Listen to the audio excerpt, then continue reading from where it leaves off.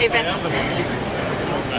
So welcome to the LBNL booth, and this is the booth for Lawrence Berkeley National Lab, and we have a lot of great activities here in the computing sciences area. I'm Kathy Yelick, and I'm the Associate Lab Director for Computing Sciences. So to start with, I'll talk a little bit about our facility. We have a facility called NERSC, the National Energy Research Scientific Computing Center, and we are the production computing facility for the DOE Office of Science. So what that means is we do all of the open scientific computing that is done within DOE and the Office of Science, and we serve a very broad population of users, from everything from very large petascale sized jobs to much smaller applications. We have about 3,000 users at NERSC.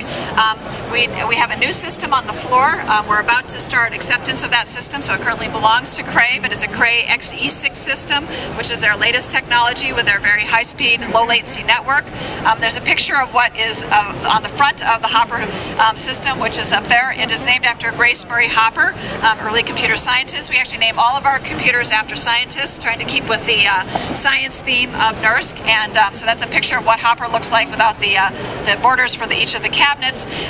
We also have another facility at Berkeley Lab, which is the ESNet networking facility. So you can see that there's a picture of the network up there with the ESNet logo.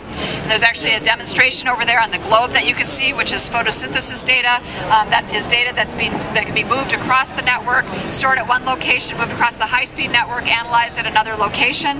And so it's a demonstration of how the kinds of software technology and hardware technology within ESNet work. ESNet also has a stimulus-funded project, an ARA project called the Advanced Networking Initiative, or ANI, and they're going to be deploying 100 gigabit per second testbed in order for the scientific community to really try to become leaders, push the technology forward within the U.S.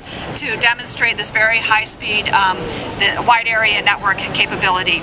We also have a research division, the Computational Research Division.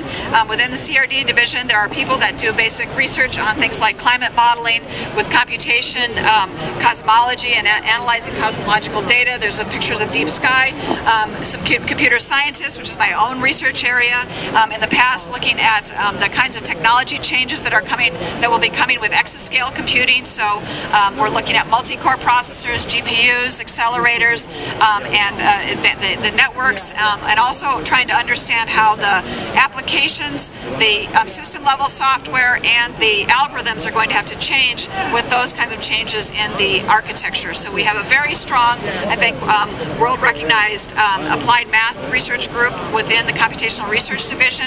They do research in advanced algorithms that are driven by the needs of these kind of new architectures that are coming from the roadmap that will lead us to exascale computing, but also new algorithms that come from the new science domains where people discover new ways of doing either data analysis or simulation and modeling, and developing algorithms for that, and analysis techniques and things for those kinds of scientific domains.